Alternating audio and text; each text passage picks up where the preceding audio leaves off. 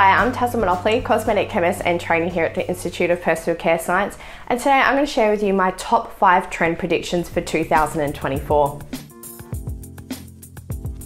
Now, first on the list is sustainability. Now, we've already seen this trend really take off in the last few years, but what is to come is I think there's going to be more true and more conscious sustainability. So this means brands and companies being more transparent and clear with their sustainability messages, but also having really strong evidence and compliant claims to support them.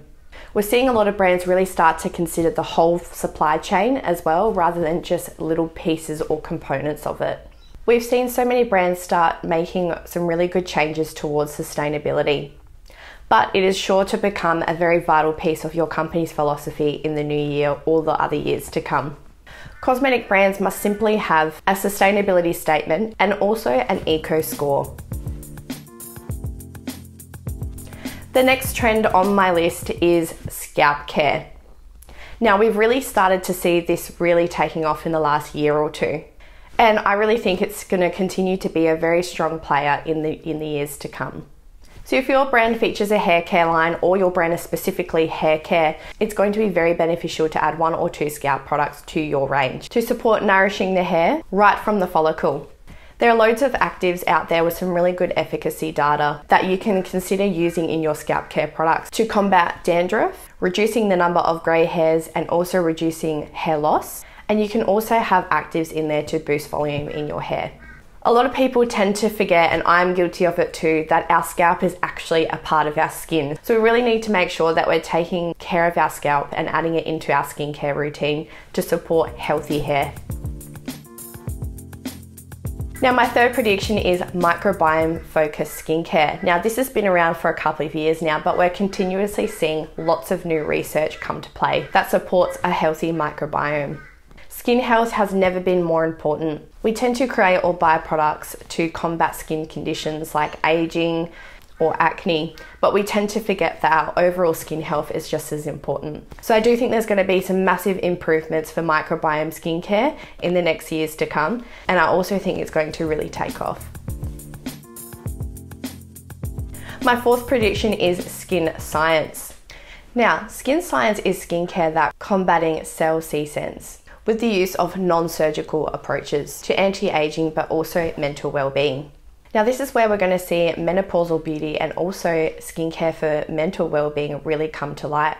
Since COVID, skincare for mental well-being has really become a very popular trend. Considering we were all in lockdown and had to stay home, skincare became a really important piece of people's daily routine to make themselves feel better, especially being isolated away from the world. There are heaps of actives out there that you can use to combat the symptoms that come with menopause. So when we have menopause, our skin tends to go a bit drier, it loses its elasticity, and it does become a little bit more sensitive to sunlight. So there are lots of actives already out there that you can use to combat these types of things that happen from menopause. There are also actives out there with some really good efficacy data for someone's mental well-being, and I do predict there's going to be loads more coming to the market.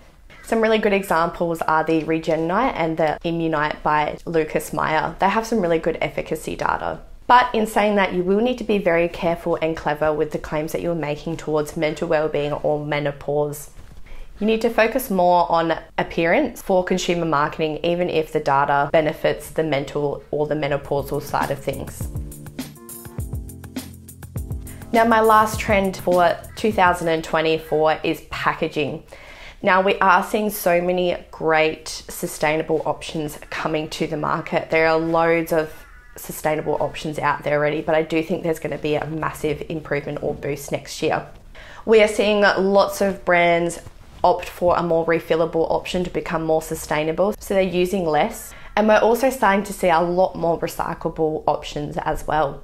A lot of brands or companies are now opting for less is best, meaning they're getting rid of their secondary or their outer packaging to become more minimal and just having their bottle of serum on the shelf rather than their serum bottle in a box on the shelf. Well, there you go. There's heaps of exciting trends that your brand can take benefit from in 2024. Remember to get in early because 2024 is very fast approaching.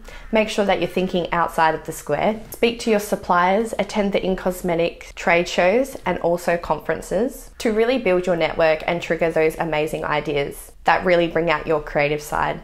And then it's time to bring your visions into existence. If you enjoyed today's video, please give it a thumbs up, leave any questions in the comments below, and don't forget to subscribe to receive notification on all our videos. Happy formulating and also have a happy and safe new year. Bye!